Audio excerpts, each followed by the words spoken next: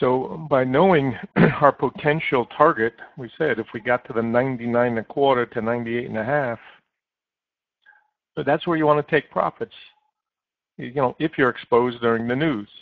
And then because we've got the gap back here, and assuming traders will be taking profits if we get to 98.5, that causes a reaction bounce.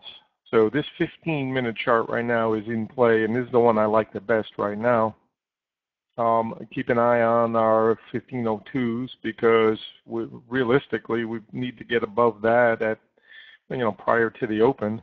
There's a gap back here at 1505.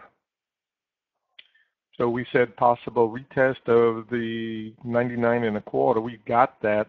And anybody that wants a second play today on this, reminder, news plays out, takes a little bit of time.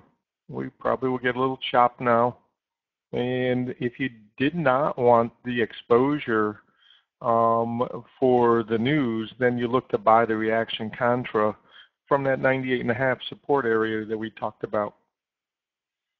So whenever there's news, you give it a little time to work its magic, and especially if you see a sharp push right into the support zone. And note where we've got some support in here, theoretically today, this 97 area as well.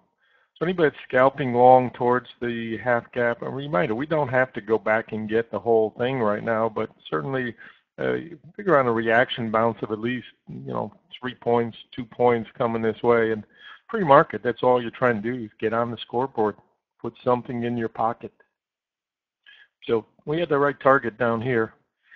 And again, we've got more news later, and this is driving out, obviously, traders who are thinking just go up without any kind of a pullback.